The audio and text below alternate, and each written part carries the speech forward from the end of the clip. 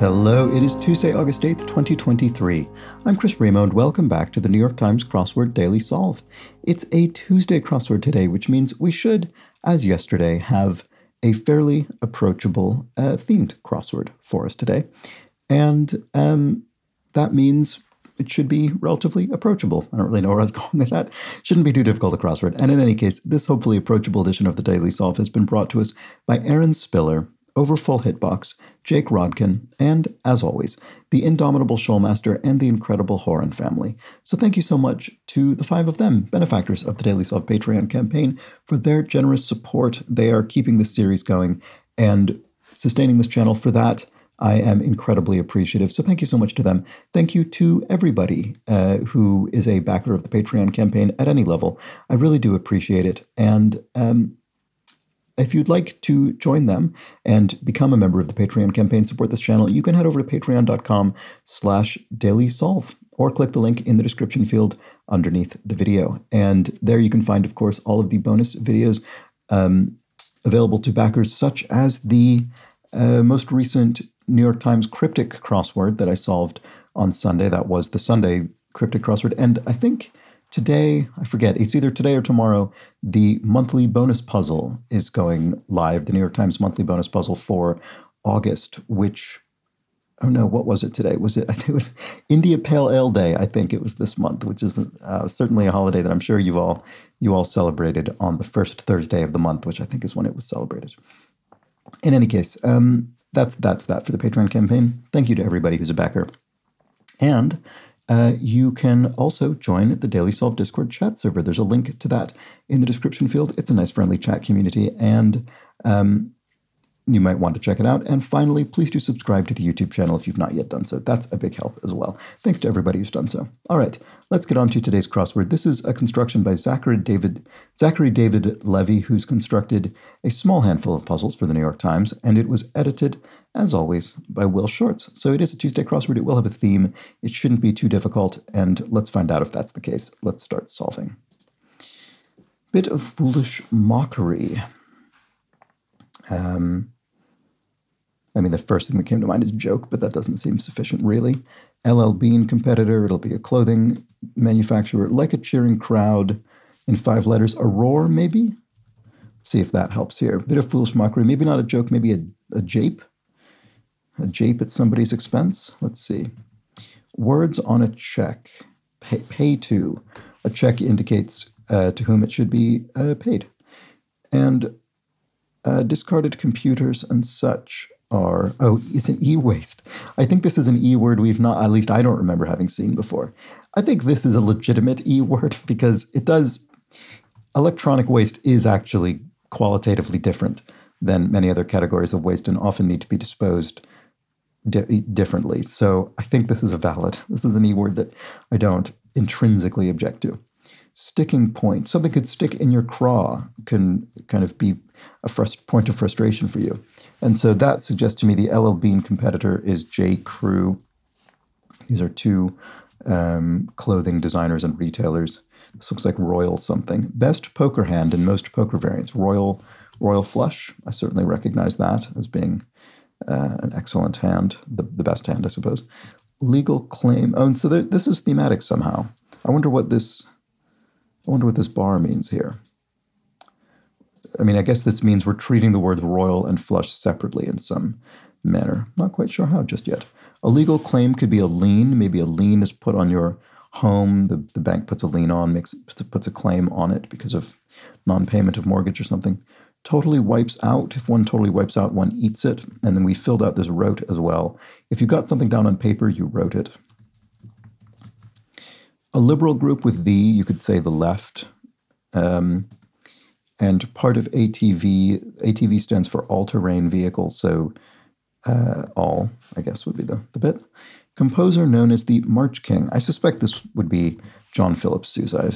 I'm sure I've seen that name before, certainly known for marches, and I think was in the puzzle for the same reason recently. Big name in printers, I think Epson. Is it Epsom or Epson? I think it's Epson, unrelated to Epsom. Move as paintings in an art exhibit. Move, as in move you, as in move you emotionally. What is going on there? Surgical tool with an acronymic name, LASER. So LASER is one of those acronyms that has become so completely absorbed into the language that we don't even parse it as an acronym anymore. Opt for a drive-through wedding maybe is to elope, to have a wedding kind of secretly or on the spur of the moment. So what is this? Oh, rehang. You rehang paintings. You move them. I see. Yes, you'd rehang paintings in an art exhibit. You'd move them. To completely drench somebody would be to soak them. A city with the Temple of the Golden Pavilion. Wish I could just recognize this immediately, but I don't seem to be able to. Carrying case worn without a strap. Oh, a fanny pack. This is a sort of particular North American phrase, I believe. You wear it around your waist. Why do I still not see what this is? What about this one? Sticky stuff. Glue? Just like that. Poof. Maybe it's not glue. Oh, goop must be. Bit of chocolate-flavored cereal. Not sure. Infant's ailment. Colic. You could have a colicky baby. And to move furtively is to sneak, presumably. Let's check the crosses on that. Discreetly includes on an email. If you discreetly include someone, you BCC them, you blind carbon copy them, so the other recipients are not able to see that inclusion. Neighbor of a knight. Could be maybe on a chessboard. It is on a chessboard. This is a rook. This is not sneak, but rather skulk, which is better. To move furtively is to skulk. To sneak, you could sneak around maybe by skulking, but the skulking is the bit that really implies the furtive movement specifically, I think. I think sneak would work as well, but skulk is better. Alternative to a camisole, perhaps, could be a bra. You could wear a bra rather than a camisole. Human rights organization, I mean, they're not necessarily strictly alternatives, I guess, but they can be. Human rights organization, ACLU,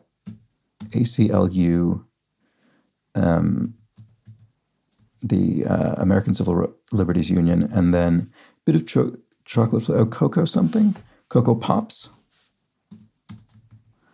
Yeah, that looks right. Uncompromising could be, what? No. Well, this is, Temple of the Golden Pavilion, Kyoto. It must be Kyoto, Japan. Okay, there we go. That must be it. Does that help me with this? Uncompromising. I don't know. I still don't see it somehow. Prefix with physics. Geophysics? Doesn't sound right. Wicked spell. Hex. Uncompromising. Surely. Oh, maybe this isn't. Oh, no. This isn't Cocoa Pops. It can't be because it's a single bit. It's a single bit of chocolate-flavored cereal. It's not plural. What is it then? I don't know. Uncompromising, though, could be tough. Prefix with... maybe it is geophysics. Sly character of multiple fable. The fox is often a sly character. So Cocoa Puff, that must be the answer. And then this looks like coffee or toffee. Likely contents of a cup with a green siren logo. Oh, right, that would be Starbucks coffee, whose logo is indeed a green siren. You don't often see her described as a siren on the logo, but that would be correct. Really like. To fancy someone is to really like them, or a thing. Singer with the 5X Platinum album Shepherd Moons would be Enya. Mirror image could be you. You are the...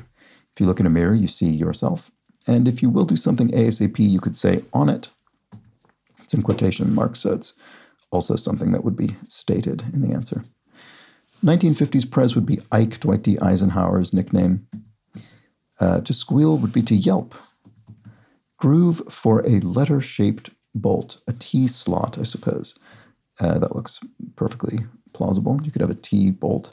And then vein contents could be ores, so you could have a vein of ore in a mine, for instance. And a Red Cross training subject in brief would be CPR. You could learn CPR to perform in emergency situations if you're training in the Red Cross. Cardiopulmonary resuscitation, is that what that stands for? And others, Latin, et al. Seattle's former NBA team to fans. Oh, right. I know this from having lived in Seattle for a year or two. The Supersonics. So the Sonics, I think, a much rude departure in Seattle. Much lamented. Clan symbol, a totem, as in a totem pole. Could be the symbol, kind of tribal symbol. Actress Raymond of Malcolm in the Middle. No idea, unfortunately. Utopias are Edens, maybe, referencing the Garden of Eden, biblical Garden of Eden. Inspirational figures for artists and poets. Music, you could be someone's muse, you could inspire them. And film in France could be ciné. So obviously, same root as the word cinema. And then cheekiness is sass. Right, still not sure about this. Talia, maybe? Looks like it could be a name that fits here. What about this one? This looks like Xanadu. Utopian locale in a Coleridge poem. So in Xanadu did Kubla Khan a stately pleasure dome decree. This does look like Talia, doesn't it? It really seems like it must be. Oh no, maybe it's not. It's Tanya, because this would be lines. Borders represented 4 times in this puzzle, both in the grid and on a map.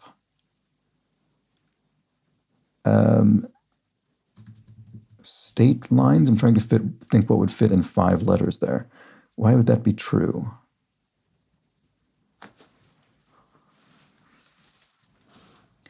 Both in the grid 4 times.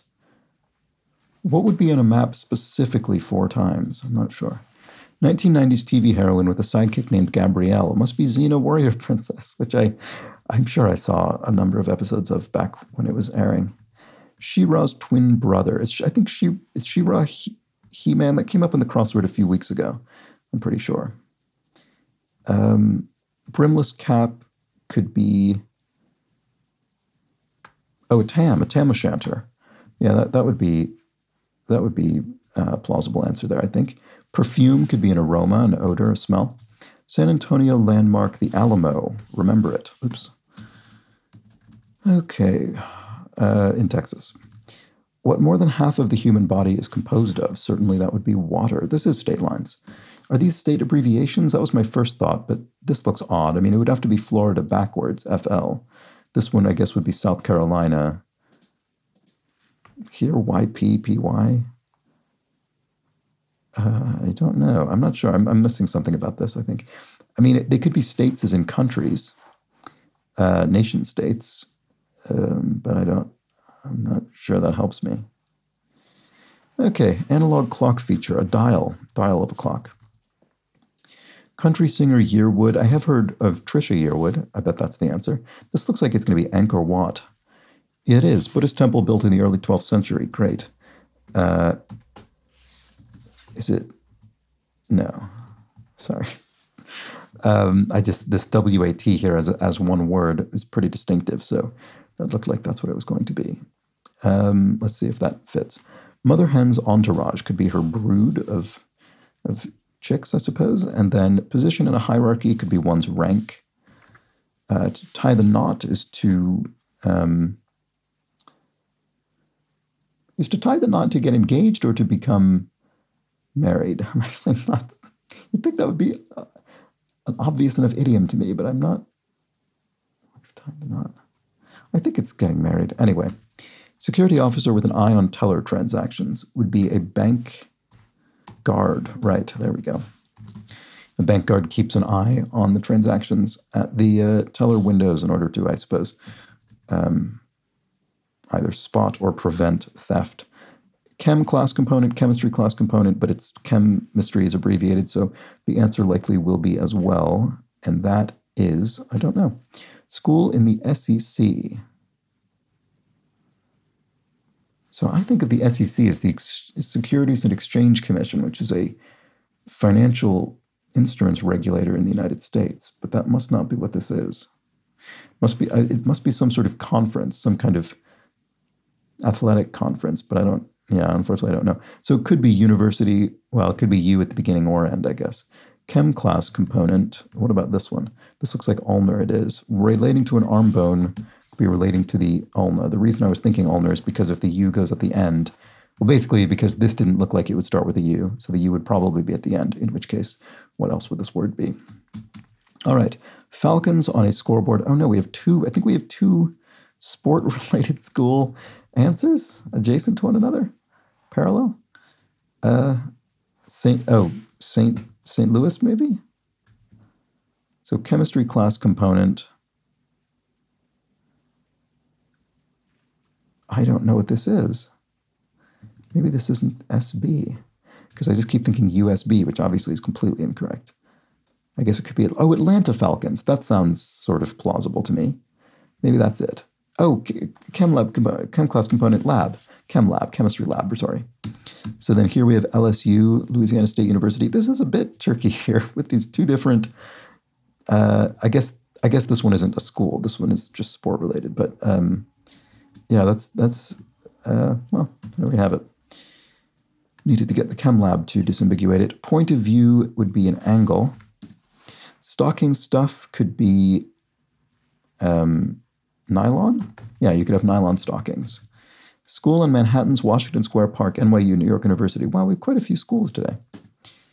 Glittery 1970s rock genre is glam rock. British nobleman could be a lord.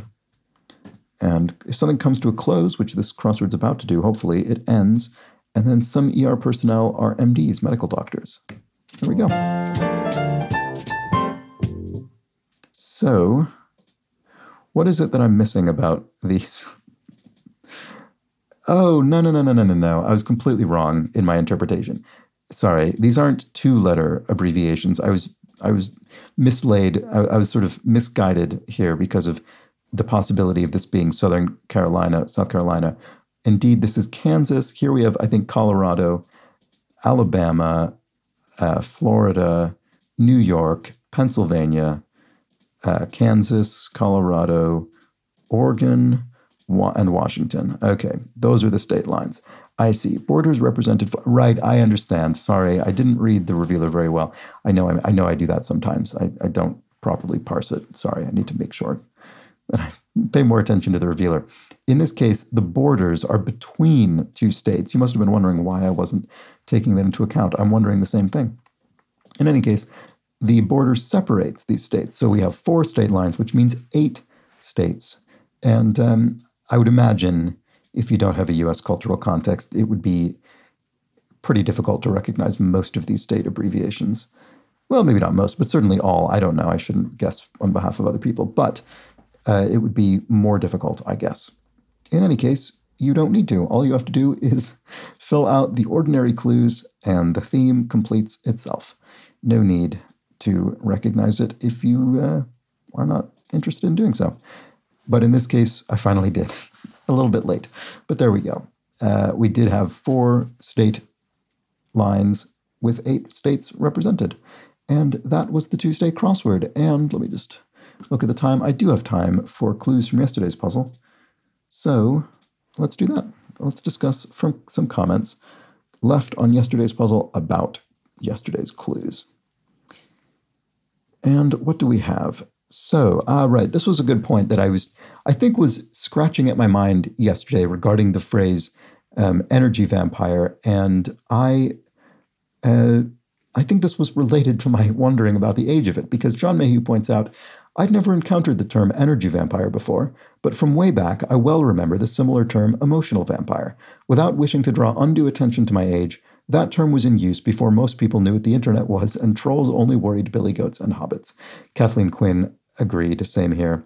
And yes, I completely agree that I was unable to my brain did not summon that phrase yesterday, but it's absolutely true that emotional vampire has certainly, as a phrase, been around much longer. Energy vampire, much more recently deployed. And as Yakushi points out, that is seemingly because the phrase energy vampire is a fantasy creature of folklore that's been modernized to refer to people who exhaust you. I wonder if maybe there's a relation to, say, how company affects introverts. Yes, an introvert enjoys the company of their friends, but might require a nap or alone time afterwards. Kevin Dunn adds, I think it's more nefarious than that. These energy vampires are typically people who complain a lot, make everything about themselves, need constant attention, are always involved in some drama, are codependent. I think that would suck the emotional energy out of everyone.